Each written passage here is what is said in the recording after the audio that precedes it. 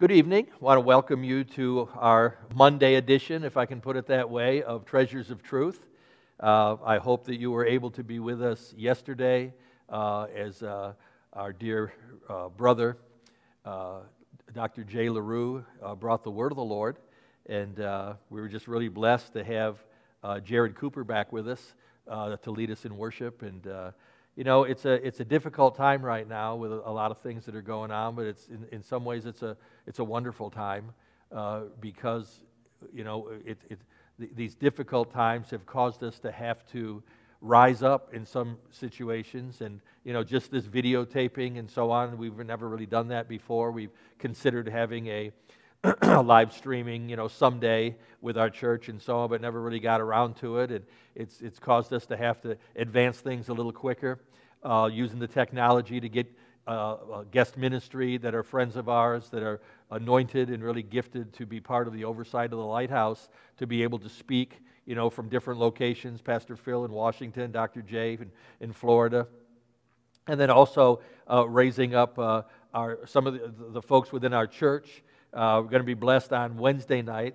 this Wednesday night in the Treasures of Truth, because one of my sons in the faith, dear brother Desmond Davis, is going to be sharing the word on Wednesday night. So those of you that are listening, 7 o'clock on Wednesday night, Desmond's going to bring the word for us. And I've got some others that I want to be integrating into what we're doing here in this in-between time, before we can actually, or before we're able to come together once again in the house of the Lord and worship together and praise the Lord together and fellowship together. So I'm excited about that, and I'm very thankful for men and women of God who are gifted, called, anointed, and willing to use those gifts in many different ways. I mean, even the technical side of things here. That's not something that I just was not raised with it, with that understanding. And we've got young people here that are working at things as far as being able to put out a good audio, good video. I'll use the word production, but I don't want to use it as if it's you know, we're setting up scenes and all that kind of a thing. But a place to bring the word of the Lord from, a place to advance God's word through the opportunities and the resources we have today, especially with social media. Anyhow, this evening, I want to share on a topic that is kind of like, where did that come from out of the blue? But it's to answer a question. I've had a couple people ask me a question because of some things that are going on right now, and you'll understand it when I share about it. And it's a topic I don't talk about all that much. And yet it's something that is, I think, very important. It is very important to the church, not only from the standpoint of the corporate body church, but individuals that, of course, make up the body of Christ, to be able to live in and walk in the provision and the blessing of the Lord to its fullest. And especially in this day that, you know, people are jobs and bills and all those things, they're not quite as prevalent, you know, as they have been. And it would be a time to really look and say, you know, I need to really reel some things in here. Not that we don't. Not that this isn't a time to be austere and a time to be really disciplined in our spending and so on. But this is a time that we need God's provision. You know, the provision of man and the provision that takes place in the country that we're living in today and globally isn't flowing as much, quite as freely as we're used to having it. And so, you know, what are we going to do about these things? Well, some people would say you need to hoard, but God says that you need to give. He says, give, and it will be given unto you. Pressed down, shaken together, and running over, will men give into your bosom. So the question that I've been asked the last few weeks is, do we have of course, this is income tax time, and or income tax return time, getting the taxes in by April 15th, which I think probably that's been adjusted a little bit. And then, of course, if you get a return, getting your taxes back, your tax return, and then with the stimulus check, and also with the unemployment. Some people are receiving unemployment, and I'd read about and heard, but some people have said to me, gee, Pastor, the unemployment I'm getting, you know, along with the extra that they're giving is more money than I make in a week when I'm working. And then, as I said a minute ago, the stimulus. I've had a number of people ask me about the stimulus when they get that. And so the question that I've been asked is are those things are those things that we should be tithing on? Do we need to tithe on them as far as what does God expect?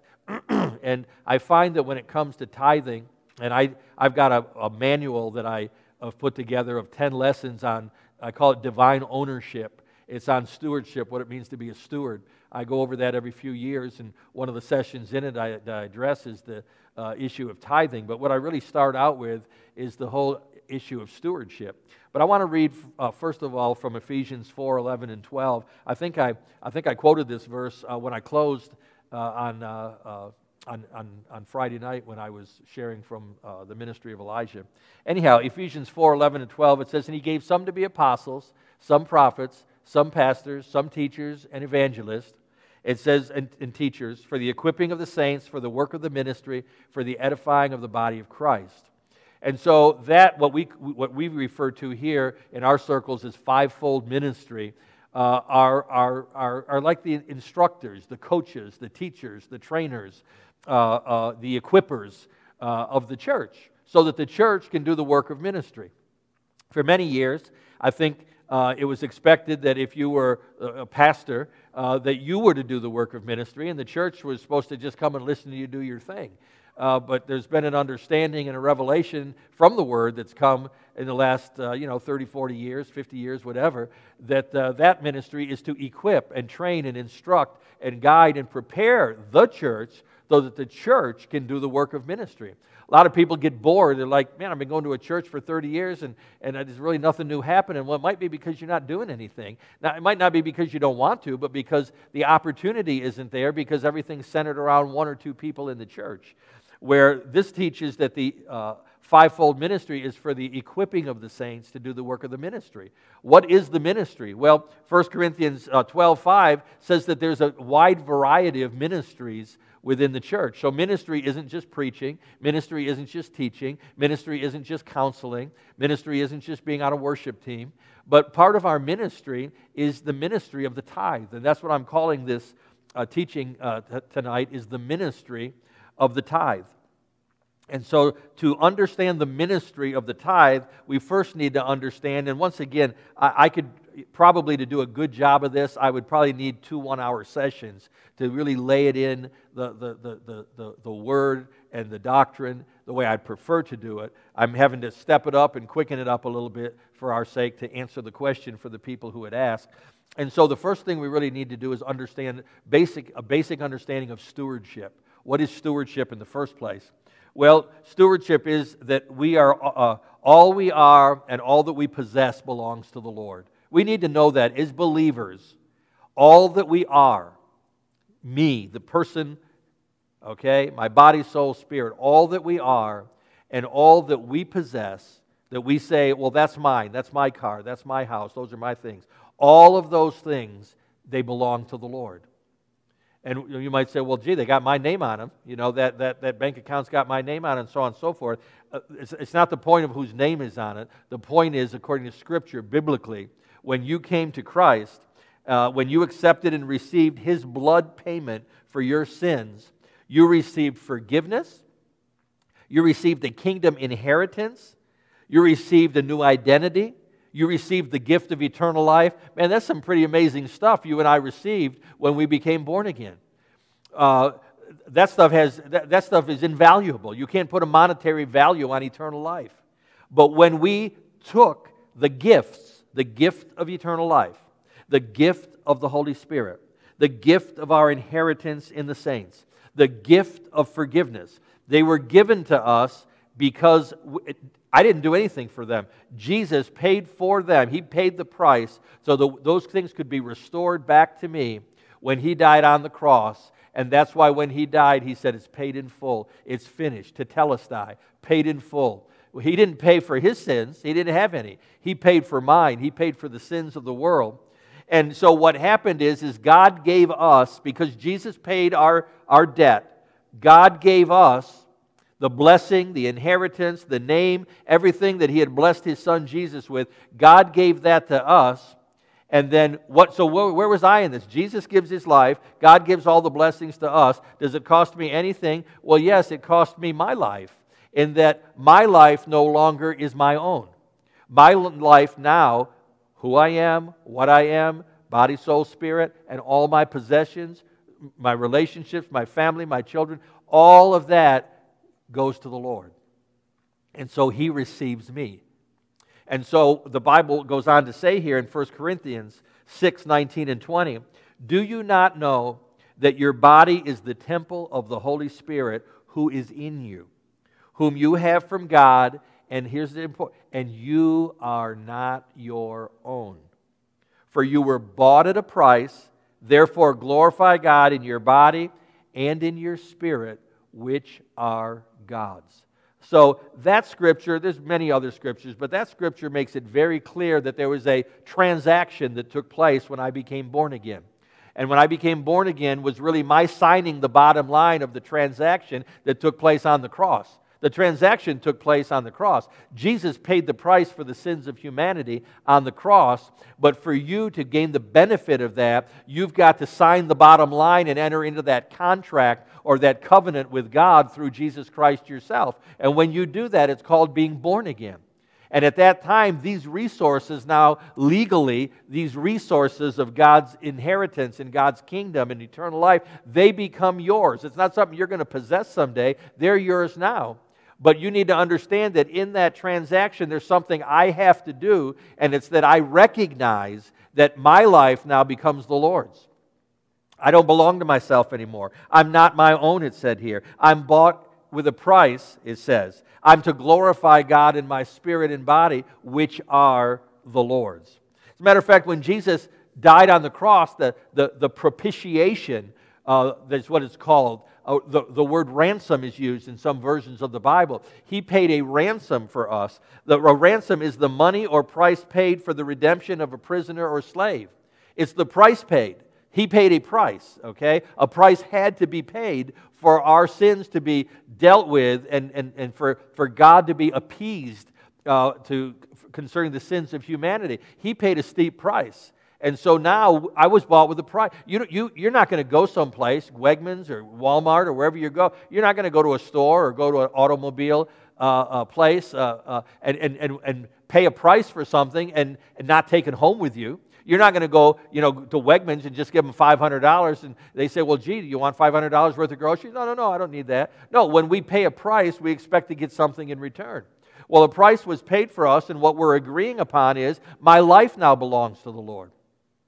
The great thing about that is I'm a living sacrifice, holy and acceptable to God. I didn't have to die. Jesus died for me. That's a wonderful thing, so I can live. But in my life, I'm dying daily because I'm dying to myself because I've given my life to the Lord. This is a very important thing to understand if we're going to understand the significance of and practice the ministry of the tithe.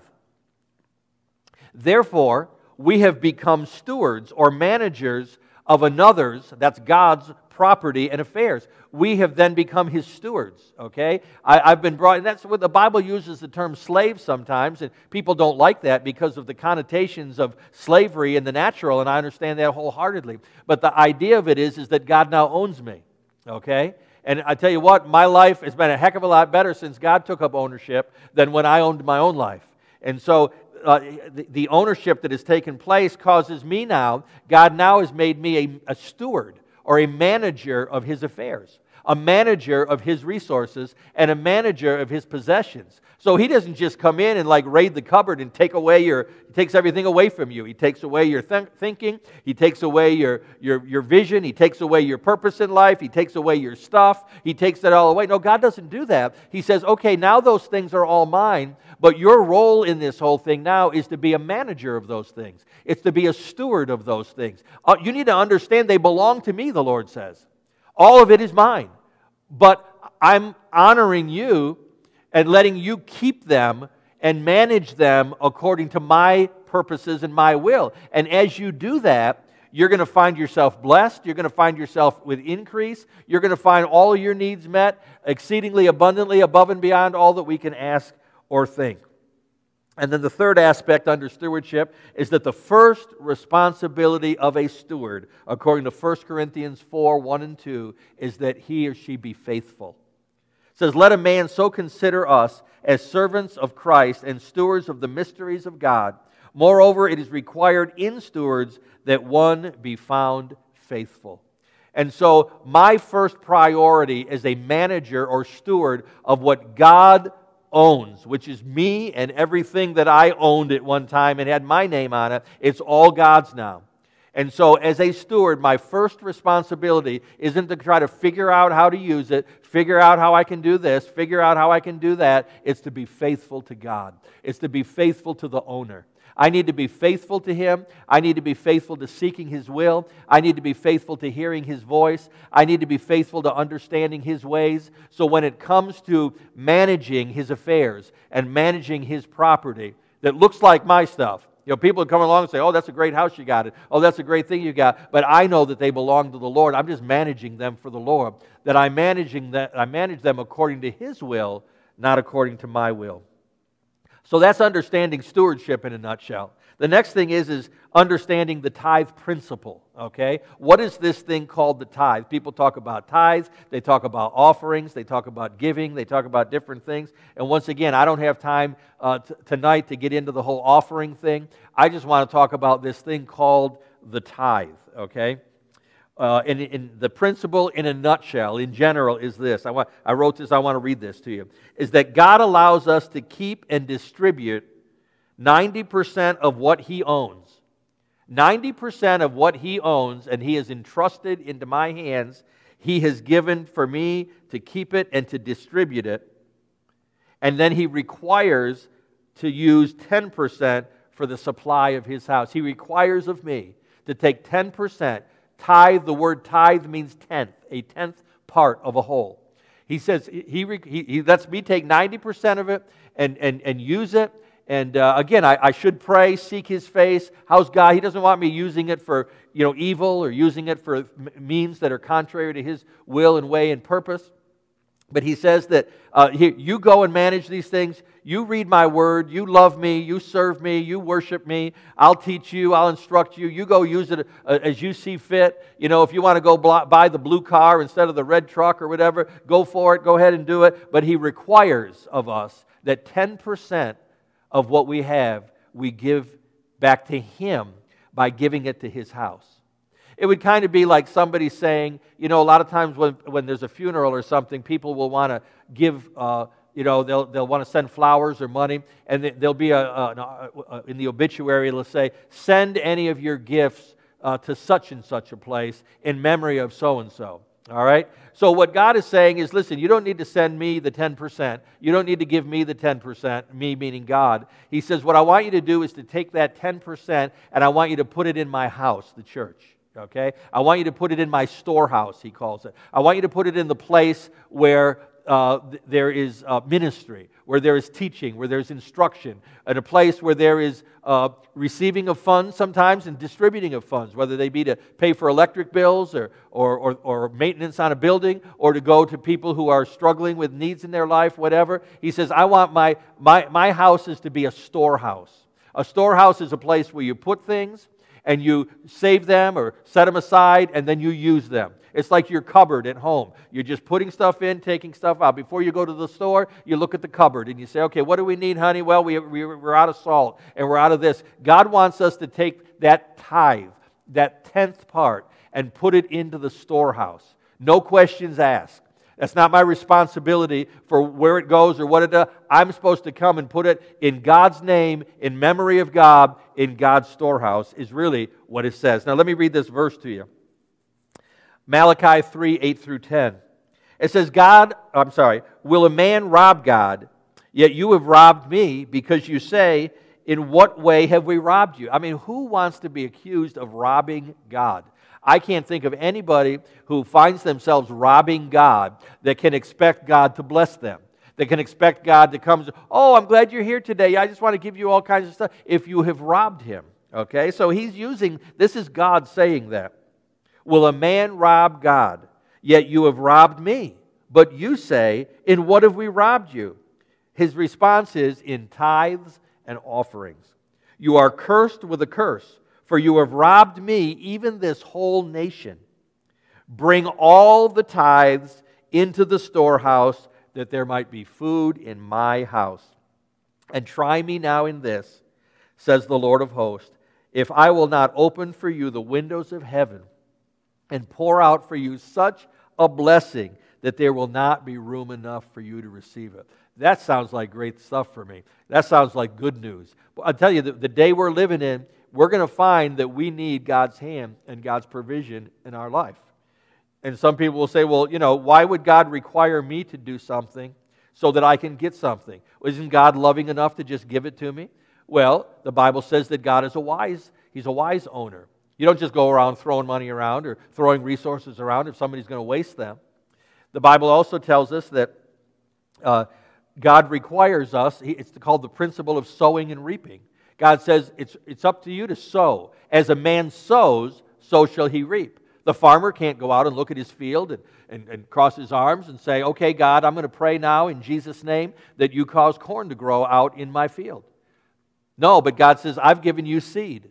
You go out and you plow the field. You go out and you prepare the field. You go out and sow the seed. I'll bring the sun, I'll bring the rain, and you'll end up with a crop that's so much more than what you sowed into the ground. And so that's a principle with God. It's called sowing and reaping. If we're not faithful as stewards, why would we expect Him to bless us? Remember the stewards in the parable of the talents. One was given 5, he turned them into 10. One was given 2, he turned them into 4. One took it and went and dug a hole and put it in the ground, and he got rebuked because he didn't even make an investment. He didn't do anything to cause what he was given to have increase in it.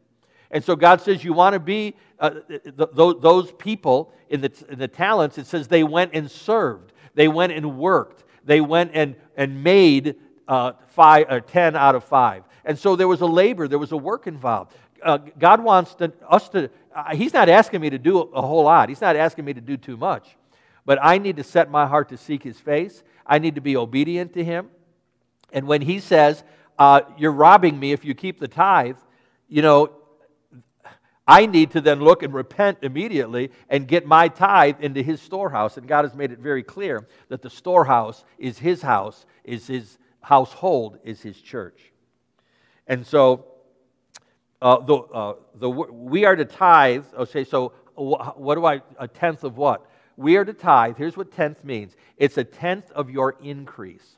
Anything that causes the value of what you have to increase is something that I am called to tithe upon. We are to tithe on any increase that we receive. Increase is a rise in the amount, number, or value of something.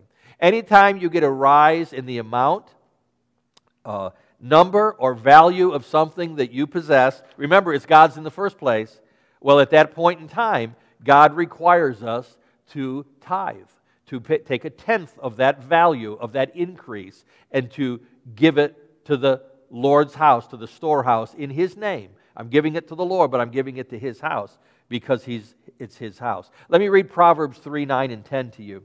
It says, honor the Lord with your possessions and with the first fruits of all of your increase. You see, the tithe is a way that we honor God. Keep in mind, God owns the cattle on 1,000 hills. God doesn't need my dollar, my $100, my $1,000, or if I had $1 million or $1 billion. God doesn't need those things. The fact of the matter is, it's a test for me to live by faith, because it's first that a steward be found faithful. Well, how is my faith tested? Well, my faith was tested the other day because, I was driving down the road and there was an accident in front of me and I just swerved in the right time and I really believe God helped me out there. Amen. Praise God. Absolutely. But weekly, regularly, every time I get an increase with my paycheck, that's a test of my being faithful to God. Days that the sun's shining, days that it's raining. Days when I got a lot of money, days when I don't have any. Days when the transmission went out of my car, days when somebody gave me a new car. Doesn't matter what it is. It's whenever you have an increase in your possessions, I am called to tithe on that, to give a tenth part of it to the storehouse. And with the first fruits of all of your increase. Then he says this in verse 10. So your barns will be filled with plenty, and your vats will overflow with new wine. How many of you think having a full barn's a good thing? How many of you think of having a vat overflowing? How many of you think in having your needs met exceedingly abundantly above and beyond all that you can ask or think is a good thing? Well then, God has said, you want that? Then pay your tithe, the first fruits of your increase. What do we tithe on? Well, I just said the first fruits of my increase. My paycheck. I'm to tithe on my paycheck, okay? If I get a raise, I'm to tithe on that raise. If I get an annual bonus, I'm to tithe on that bonus. If I get a commission, I've got a base pay, but I get a commission, I'm to tithe on the base pay, I'm to tithe on the commission. I'm to tithe on my tax return if you're tithing on your gross income before taxes are taken out, then you don't need to tithe on your income tax return because you already have. But if you're tithing on your net, if you're tithing on the actual money that comes to you in your paycheck, $453.22, but that's after taxes are taken out, then when you get your income tax return back, you need to tithe on your income tax return. You need to tithe on your stimulus check. Oh, how come? Why? Because it's an increase. Is it an increase to you? Absolutely it is. God has given you an increase of $1,200 or $2,400 or whatever it is. It's to be tithed upon. If you get unemployment, okay, well, I certainly shouldn't tithe on my unemployment check. Why not? Your unemployment is an increase to you. It's an increase, and the way it's going today, it sounds like some people are getting a pretty good increase out of that. Whether it was a lot or a little, you're still to tithe on it because it is an increase. If you get an inheritance, somebody leaves you $20,000 or $100,000 or whatever, it's an increase. You're to tithe on that increase. I know some people are like, are you kidding me? This is crazy. This is ridiculous. Well, I'll tell you what, Penny and I started tithing the week we got saved. And I had a hard time with it a little bit, to be honest with you, because I'm very much about money management, and we were very much, didn't have a whole lot back at that time. But it was just a conviction that God put in my heart, like He did some other things that nobody had told me about either. And we've been tithing ever since that time. We also give offerings, but again, that's a kind of another. That's another thing. I'll comment on that in a minute. But that's another thing: the tithe and the offering. But we didn't have a whole lot. But over the years, God has blessed us. God's blessed us in ways that I couldn't have ever seen them coming. To where we have a beautiful home, we have beautiful friends, relationships. It's not that we haven't had trials and tribulations and conflicts and struggle within our family, but we're in touch with our children, all of our children, every one of them, every day. And it's just, God has blessed us. We are a blessed couple. We are a blessed family. But we have, when it comes to our finances and when it comes to our increase, we've been given vehicles, and then we turned around and took the vehicle we had and gave it to somebody else. This to me is, it works, but it's so in me now that it's not something that I think about. Can I afford to tithe? I can't afford not to tithe. There's questions about what if I have debt? Certainly I need to pay the debt off before I tithe. Absolutely not. The reason why you're in debt is a good chance because you haven't been tithing. And so remember, God gets the first fruits. And I want to just read a few things here as I finish about what tithing isn't and what tithing is. First of all, tithing isn't putting money in the offering box, okay? It's not putting money. Some churches pass a plate. We have a box. Read about that back in the Old Testament. I can't remember exactly where it was, but we have a box. We don't have a time in our service necessarily that we set aside for the offering, like I've been in churches before. Okay, we're going to receive our offering. We're going to take our offering right now, and they pass the plates or whatever. We encourage people at the beginning of praise and worship time, but there's tithes that have already gone in there before we even started the service. There's tithes that go in there afterwards. But we have a box. But putting a gift in the box is not tithing, okay? It can be. That's where we put our tithes. But some people think that if they put, any amount in a box that they just gave their tithe. No, your tithe is a 10% of your increase. The first fruits, not after taxes, not after the electric bill is paid, whatever. The first fruit, that's tithing. Anything else is giving, okay? And, it's a good thing to be a giver. But tithing is another thing. Tithing is putting 10% of your increase in the offering box on a regular basis. It's not a one-time thing. It's something we do on a regular basis. When I get the increase, I tithe on it. I calculate it out. I don't calculate it out to the dime or the nickel. I just roll it up to the next dollar or the next $5 or the next $10, whatever, when it comes to how we give. Second thing, tithing isn't putting a portion of your money in the offering box after all of your other bills are paid. Okay, this isn't what's left over goes to God. Those would be the last fruits. Okay, God said that we're to give the first fruits of our increase. So the first fruits of our increase is right off the top. You've heard that said. Well, then take it off the top. Off the top means whatever's in there. I do my 10% based on everything. Take the 10% off the top. The other 90% is left for me to manage according to what I believe would be the will of God for my life and my family and my resources. Tithing is the first 10% of your gross income. So keep in mind, the paycheck that you get, unless you're a business owner, possibly, even if you're a business owner, you probably don't. The check you get is the net, okay? The taxes are already taken out. You're to tithe on the gross, not on the net. Otherwise, the government gets the first fruits. That's not the way God said it. He gets the first fruits. Some folks will say, well, you know, that all sounds good, but that tithing thing is in the Old Testament. We're living under the New Testament today. You don't know how many people I've had tell me that. And so therefore, because we're under the New Covenant, Jesus said that He came to deal with the law, and He dealt with that matter. And so the law is done with. And so under the New Testament, it's kind of what I want to give, what I feel like giving, but we're not required to give the tithe anymore. That doesn't work either, because when you look in the Scriptures, tithing isn't part of the Old Testament law. Jesus didn't say, I came to fulfill the Old Testament. Jesus didn't say, I came to do away with the Old Testament. He says, I came to fulfill the law. Therefore, being fulfilled or done away with on the cross. Tithing is a pre-law principle. It's affirmed in the New Testament by Jesus Himself. So tithing was way before Moses came along in the law. Tithing, we see, took place way back in Abraham, when Abram tithed to Melchizedek. I want to read this section of Scripture. This is back in Genesis 14. 18 through 20. It says, then Melchizedek, king of Salem, brought out bread and wine. He was the priest of God Most High.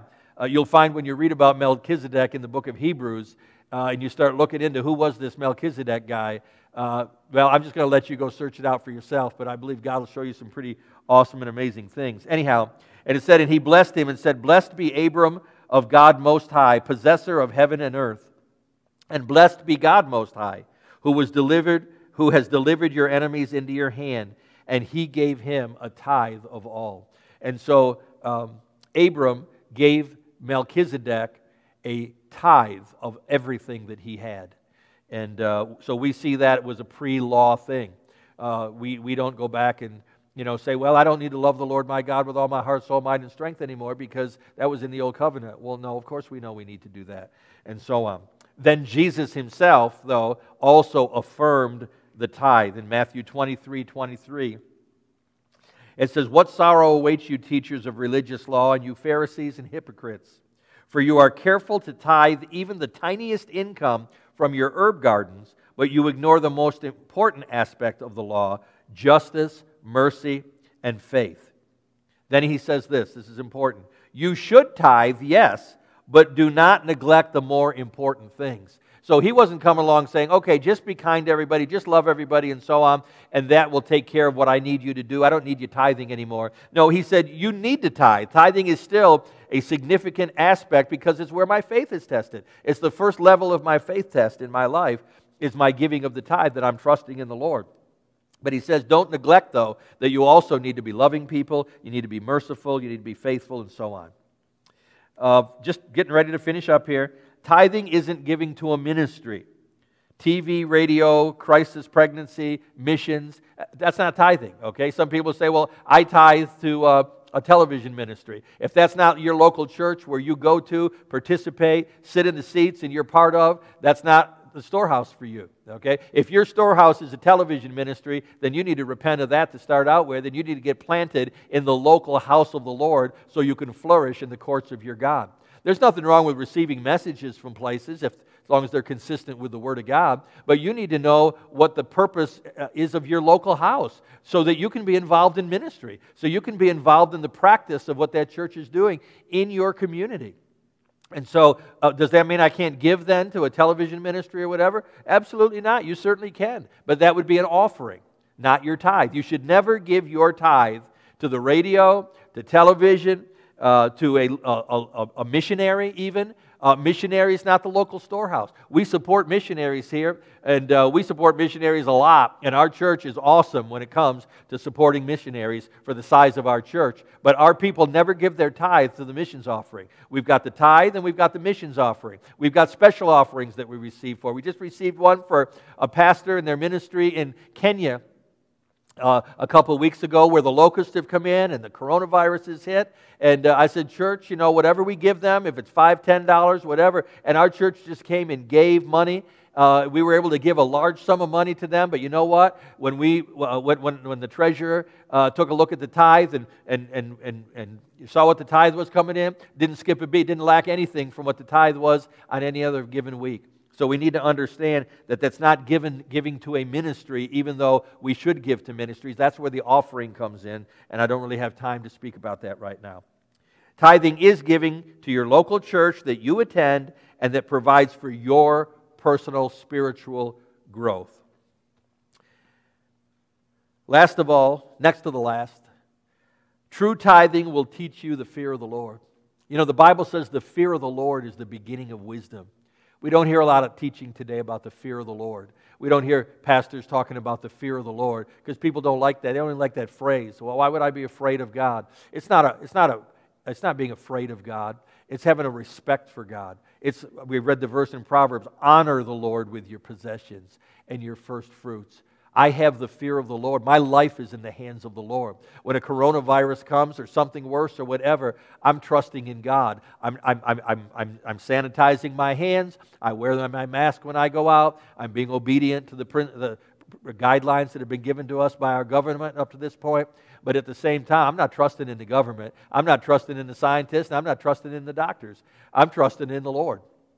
And I put my trust in Him because I'm faithful to God. Oh, you're sinless, Pastor Roger? No, I'm not sinless. I make mistakes. I do things wrong. Selfishness creeps in and rules the day sometimes in my life, and pride. But I'm just saying that I have a fear of the Lord. And so for me to consider keeping my tithe and spending it on a vacation or to make a payment on something or whatever, I'll tell you what, for me, it's not even a thought in my mind. If I need finances, I'll go to somebody. I'll take out a loan if I have to, but I will not rob God, because if you rob God, who are you going to be trusting in the day here and in the days ahead? So let me read this verse, Deuteronomy 14:22 through 23. It says, "You shall truly tithe all the increase of your grain that the field produces year by year, and you shall eat before the Lord your God in the place where He chooses to make His name abide. The tithe of your grain and your new wine and your oil, of the firstborn of your herds and your flocks." Here we go. "That you may learn to fear the Lord your God always." That you may learn to fear, honor, respect the Lord your God always. And then it'll bring it into this. Tithing is a regular, consistent test of your faithfulness to God. You don't need to talk about how faithful. Oh, I'm faithful to God. I love my kids. I'm faithful to God. I'm there for my neighbors. I'm faithful to God. I pray every day. I'm faithful to God. That's all good stuff. Okay? Those are areas that we need to be faithful to God. But I'm telling you right now, your first place of faithfulness is in your tithe. If you're not tithing, then those other things are inhibited by your lack of trusting and honoring God with the tithe.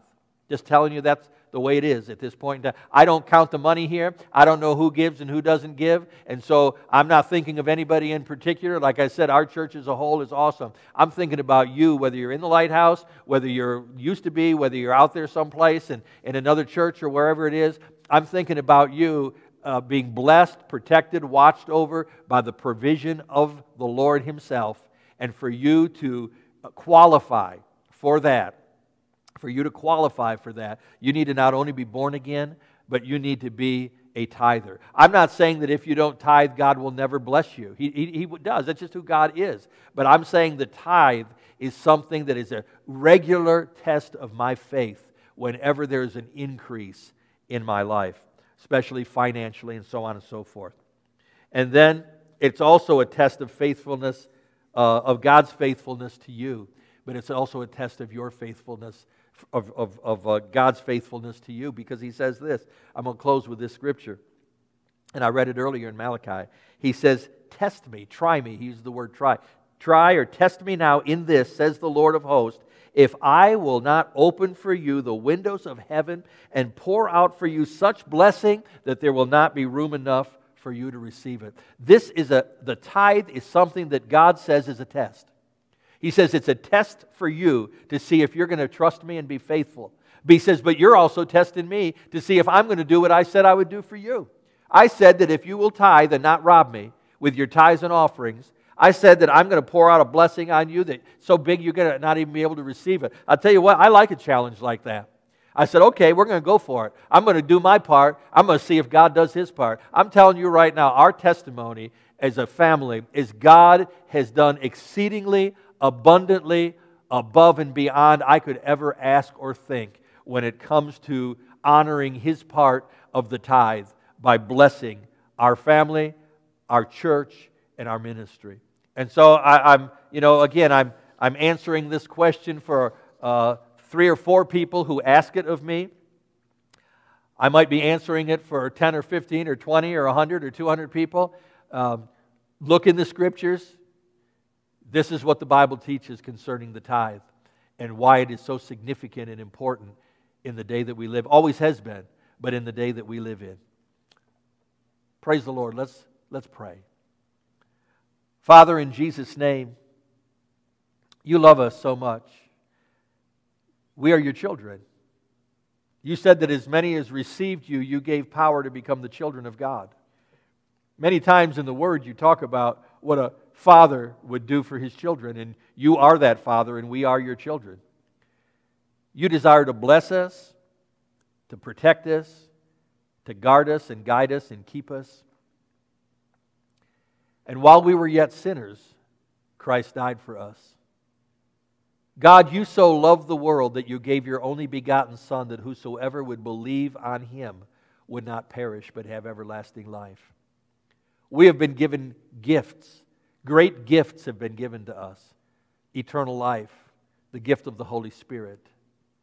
And then, Lord, multiple, as Corinthians says, various gifts and ministries that have been deposited, imparted, and bestowed in us and upon us. You've kept your part of the bargain, Lord. Now, Lord God, my prayer is that, again, I talked about the Elijah generation the other day. I believe is also going to be a generation that does not rob God. Lord, I don't want to ever be accused of robbing you by keeping back something that doesn't even belong to me in the first place. I thank God for the 90% that you've given to me to manage according to your word and ways. But Lord, I want to be faithful with the 10% of my increase and do so in the tithe. And I pray that this would be a word that you would use to speak, Lord God, to the hearts of the hearers, Lord God, because I believe that you want to open up the windows of heaven and pour out blessings upon people that are even listening to this message. Lord, that it's going to become even not only a resource for them, but a resource that you're going to use them as givers, as resources for others. And so, Lord, I thank you, I praise you, and I thank you for your word, because your word is truth. And I ask these things tonight. In Jesus' name I pray. Amen. Amen. All right, I just want to, again, a quick reminder, Desmond Davis is going to be sharing Treasures of Truth on Wednesday night at 7 p.m.